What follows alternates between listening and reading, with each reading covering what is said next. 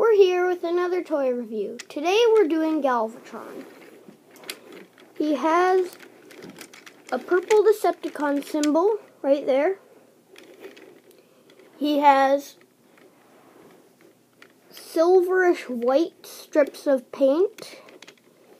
He has gray all over here.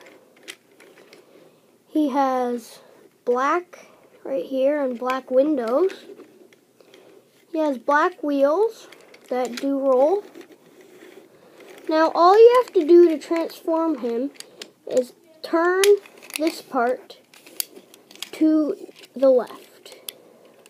And then he's transformed.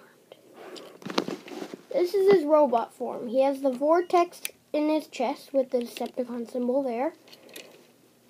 He has the wheels, a silver part here.